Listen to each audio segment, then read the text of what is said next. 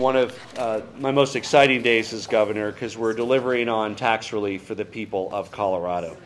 We're signing a series of bills. I'm just going to really speak once about kind of what they all do together.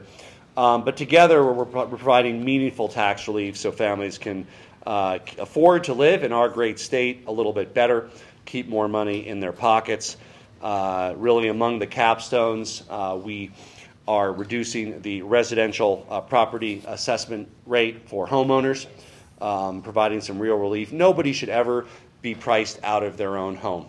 And by the way, I would add that while we're all sometimes frustrated by increasing property values, that's a better problem to have than home values going down 10, 15%. We had that in 08, 09, and people were underwater in their mortgages, and sure, their tax bill went down when their assessment went down, but that was little consolation when they couldn't afford their mortgage and they were underwater on their home. So it's a good problem to have, but that doesn't ease the mind of folks who have to pay their property taxes. So we're not only reducing the property tax assessment rate for homeowners, we're also doing additional cuts for agriculture and renewable energy properties. But just as importantly, no Coloradan will have to pay out of pocket more than a 4% increase. Because we know that some folks' homes went up 10, 15%. And by the way, that's great for them on the wealth building side and the equity side, but not so great on the monthly expense side. And so any increase above 4% after this rate cut can be deferred. Essentially, and accrued and not paid. And that's a powerful tool to make sure that no Coloradan is ever forced out of their home simply because of increases in home value. We are also doing something significant for those who need it the most. The Earned Income Tax Credit and the Child Tax Credit are two powerful mechanisms that provide tax refunds to lower income Coloradans. And I first of all applaud the work of Senator Bennett nationally and the work to increase the EITC and the child tax credit nationally. What Colorado is doing is very complementary to that. First of all, we're expanding earned income tax credit to childless workers age 19 to 24, as well as those over 65, so people aren't penalized on their taxes just because they don't have children in that regard. And we're expanding the earned income tax credit to 20% of the federal credit, up to 25% through 2025 for joint filers with income up to $54,000. As an example, we'll get $1,196 back through a tax credit. The child tax credit has existed on Colorado's books for some time. It's actually never been used. There's never been money that's gone out that way. Finally, we are sending money out that way. And so that means, for filers up to age 6, they'll be getting refunds up to about $75,000 in income. So it's really helping the Colorado families that need it the most. It's helping the kids who need it the most. It's a really substantial, coupled with the work of Senator Bennett, the Congress, on the national child tax credit, which is more expansive. Keep in mind anything Colorado does, never going to be as big as the federal side. But thankfully, we will be complementing that to really help reduce, in a major way, childhood and family poverty in Colorado. We're also making sure that seniors above age 65 will not have to pay taxes on their Social Security. They paid in, they worked hard. Some had to pay income taxes on their income from Social Security. They will no longer have to. We are supporting employee ownership of companies. When a company does well, everybody should do well, and allowing, again, on the tax side, refunds and credits for companies that convert to employee ownership will help make sure that when the economy does well, everybody does well. Also, another really exciting bill to reduce paperwork and save small businesses money on taxes is raising the threshold on the business personal property tax. This is a tax that small businesses have to file based on their assets, their hard assets, and we are after the signing of this bill, tens of thousands of small businesses in Colorado, up to 50,000 in physical capital assets, won't even have to file or pay the business personal property tax. And both of those are a huge benefit because paying it is a relatively small tax, and thankfully they won't have to pay. But frankly, filing is often more work, and they won't even have to deal with filing the business personal property tax on up to $50,000 in assets. I am supportive and very open to increasing that threshold more in the future and working with the legislature to do it. We're also excited to be able to take advantage of reducing the federal tax liability for Colorado small businesses.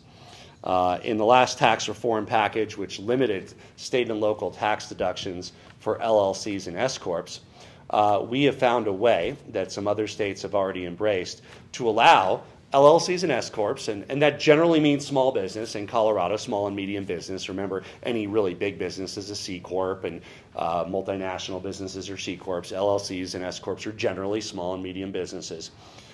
They will be able to, without affecting their status as S-corps and LLCs, file like a C Corp for purposes of taking the federal, state, and local tax deduction.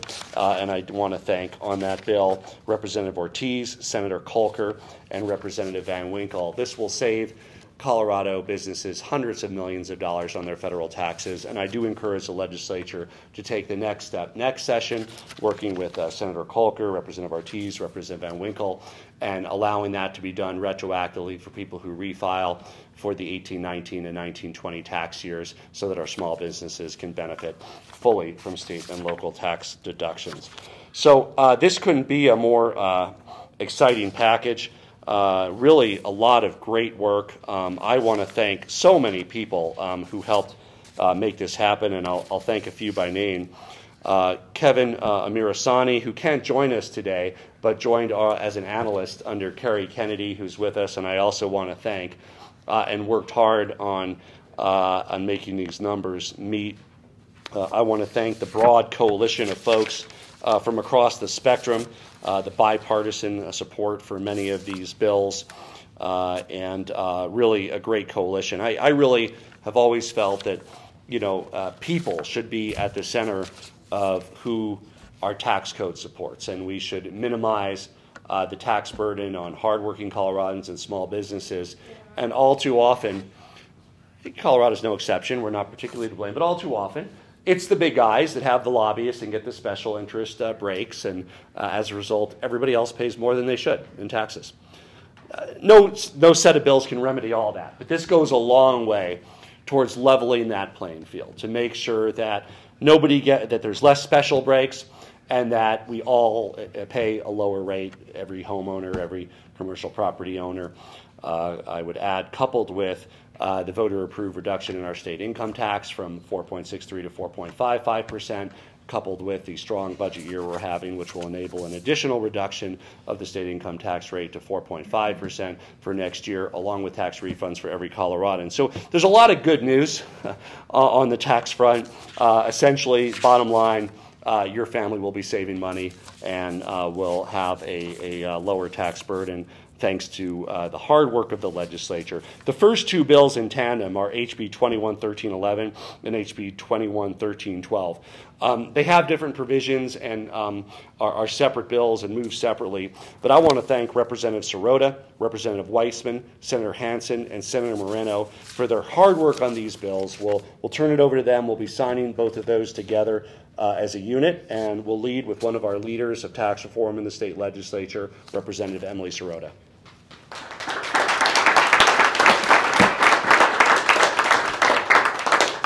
Thank you, Governor Polis, and the incredible team standing here with us today.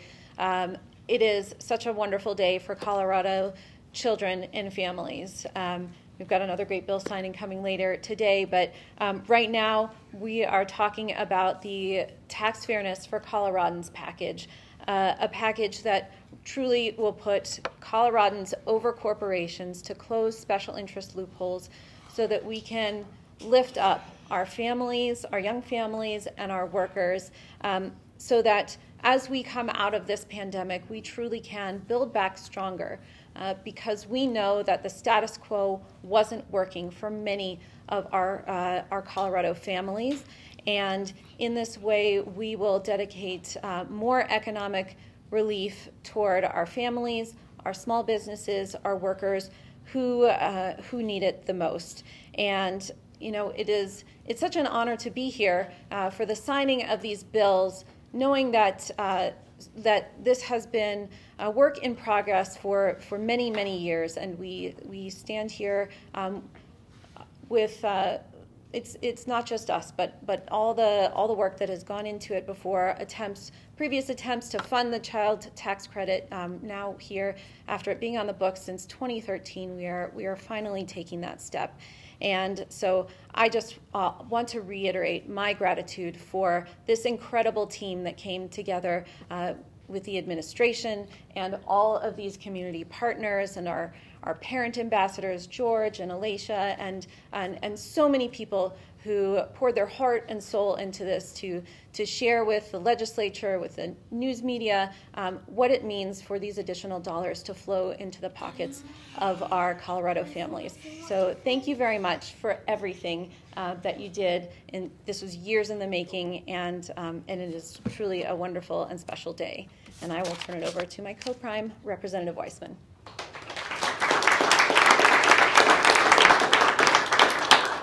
All right, thank you, Rep. Sirota. I've told my colleague many times it was a long road to get here, but had a wonderful fellow travelers plural on that road. So thank you.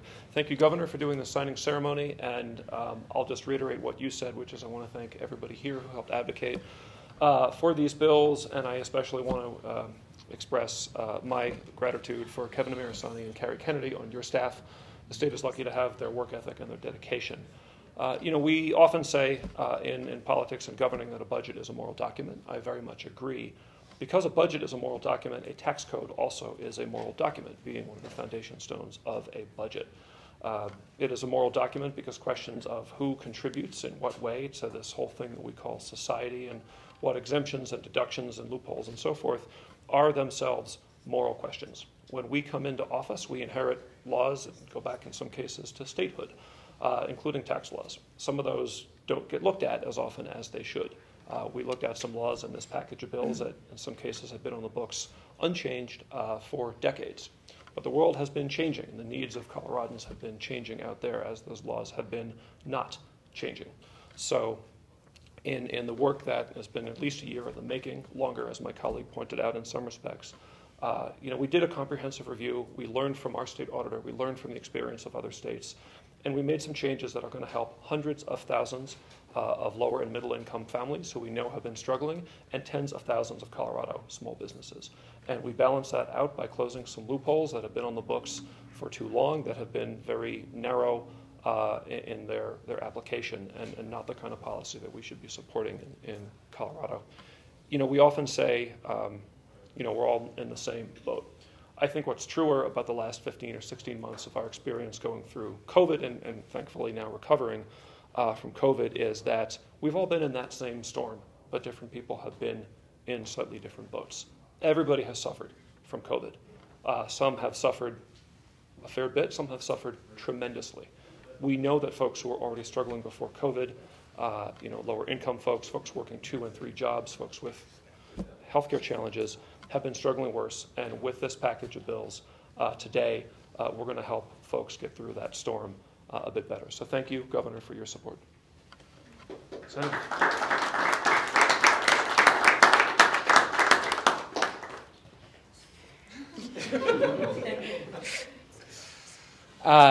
Good morning. It's great to see such a crowd for the signing of tax legislation. That's never usually the case. So this is wonderful. I just want to say, this is a long conversation that started last year.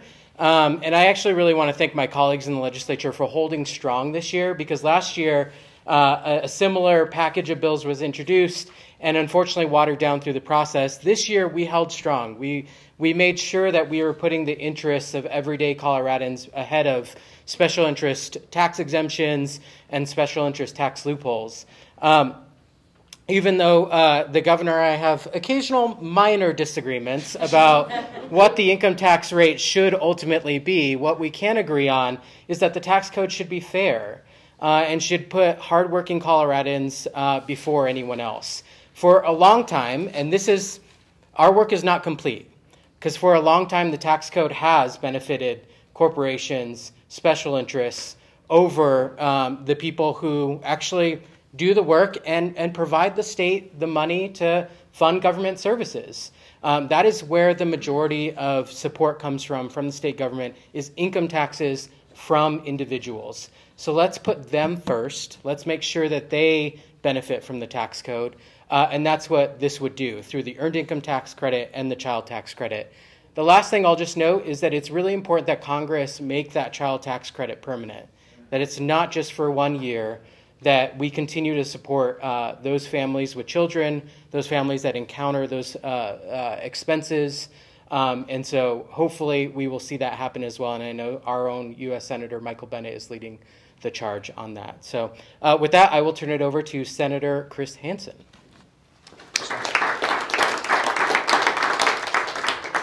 Well, very good afternoon to everyone. This is a day where we get to celebrate many, many months, years of work. And it's appropriate to do that when we take this big a step toward tax fairness in the state. And I'm so pleased to be at the signing today and celebrating with all of you.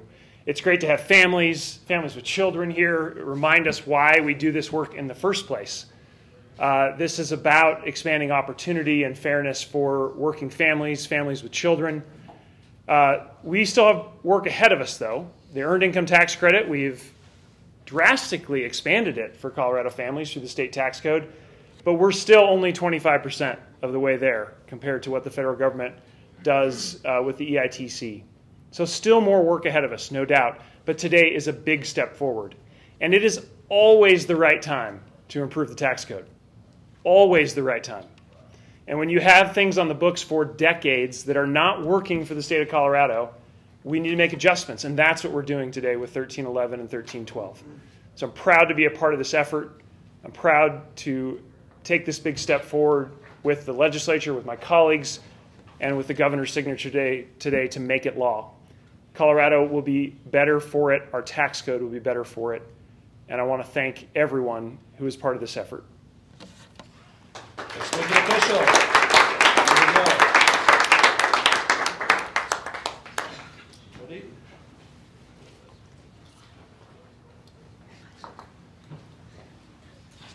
And Jamie, can I get one more pen, please? And then we have the other bill, too. We want all the pens to be actually used in the signing of this tax relief bill. Okay, that's one of them.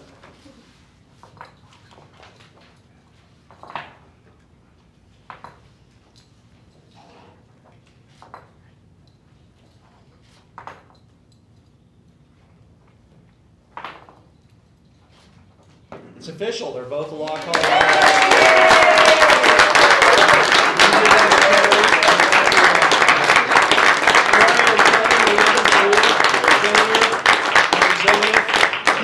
Senator, Representative, we have two more. There you go. Thank you. Oh, can I have a Yes. There you go. Oh, there you go. Thank you. Thank you, everybody, for this is one of the biggest tax relief bills for small businesses, for families, and really excited to get it done. Tax reform is always hard work, so thanks for your work. Thank you. Thank you. So,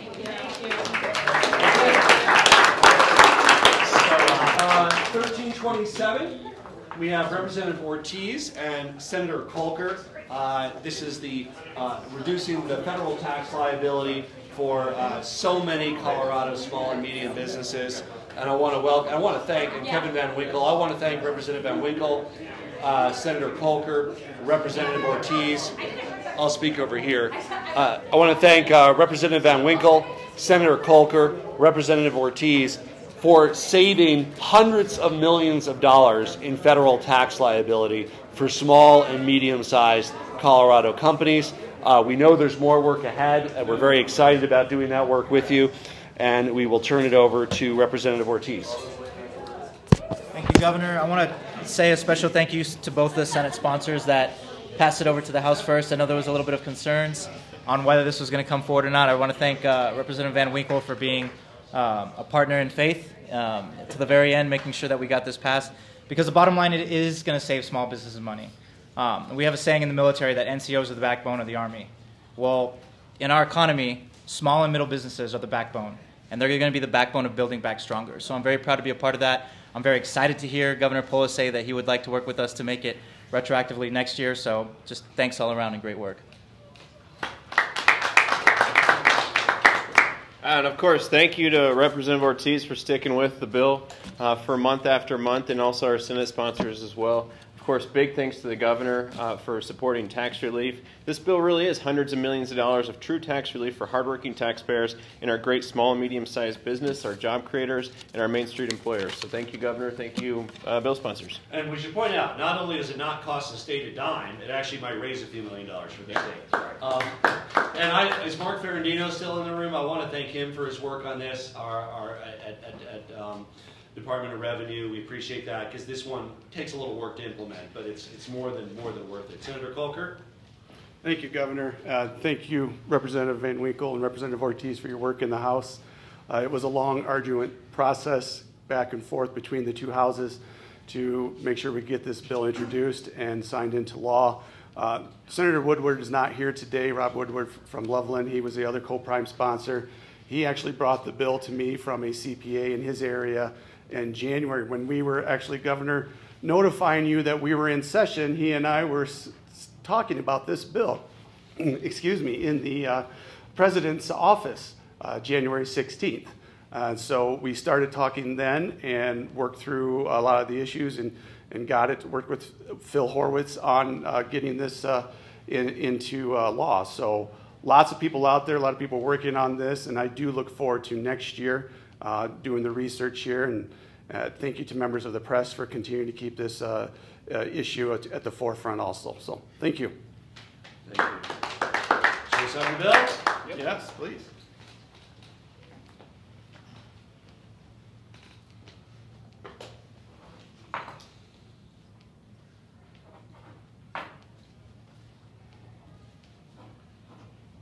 It's official. Congratulations.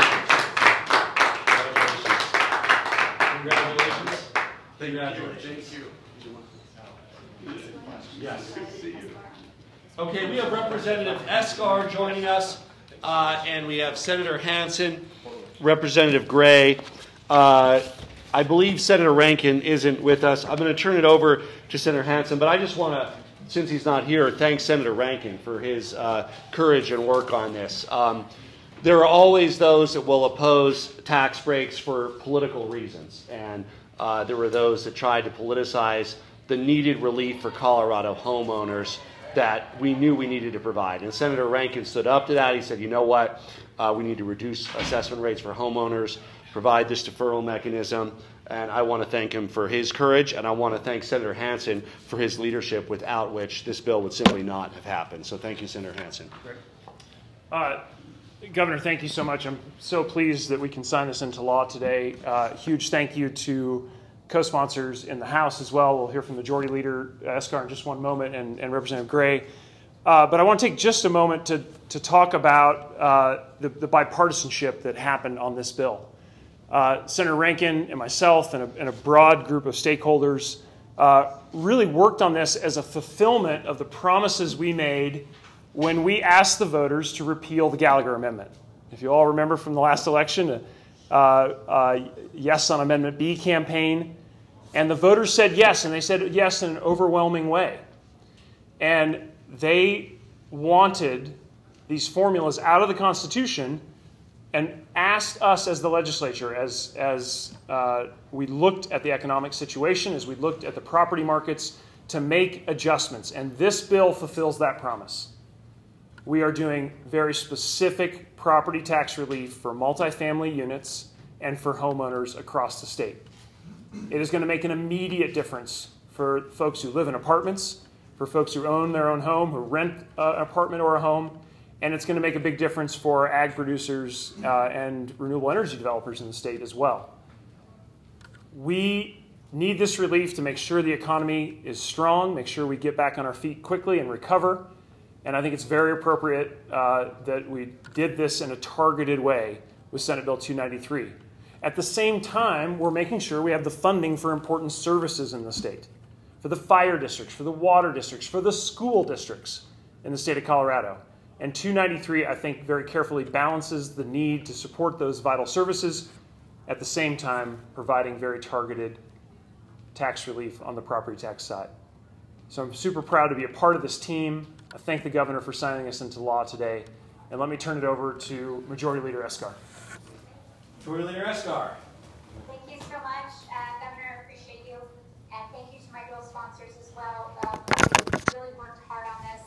And thankfully for technology, because as a very pregnant woman, I just didn't feel safe driving along I-25 when I can literally go into labor at any minute right now. So thank you for your grace on that. Today we are responsibly reducing property tax rates and targeting assistance to Coloradans who we know need it the most. And at the same time, we're protecting Colorado's local governments, fire districts, schools, police, and local libraries that would have been devastated by permanently losing nearly $1 billion in revenue every single year permanently. I'm proud that the legislature came together to pass this bipartisan bill that will ensure rural Colorado doesn't continue to bear the consequences of rising property values in more populated areas of the state. Part of the work we did on repealing the Gallagher Amendment was really to say one size does not fit all in Colorado. And that's absolutely true when it comes to property values. What 293 does is helps us take time to really look at how we can provide some good relief right now as we move forward in where we are today. So thank you, Governor, for signing this today. And I'll turn it over to my House co-prime, Representative Matt Gray. Thanks, everybody. I mean, what this bill does is address one of the paradoxes of this pandemic that we've seen, which is even though a lot of folks have suffered in losing their jobs or have their jobs put off, we have not seen the cost of housing go down at all. If anything, it's gone up. And so what we're doing is we're trying to address that head on because, you know, during the last recession, you know, back in 08, 09, the cost of housing went way down. And that's just not the case at all right now. It's gone up even more.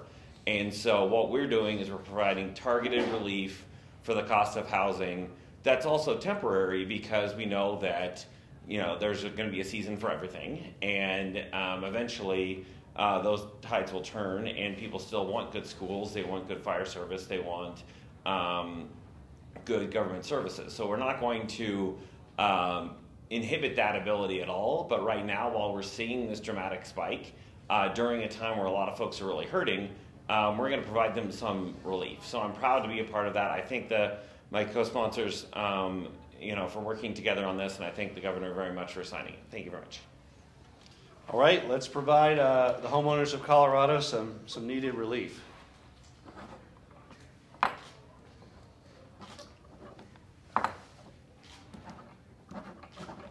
It's official. Congratulations, everybody. Congratulations. Representative. Thanks, sir. Senator, thanks for your work. You know,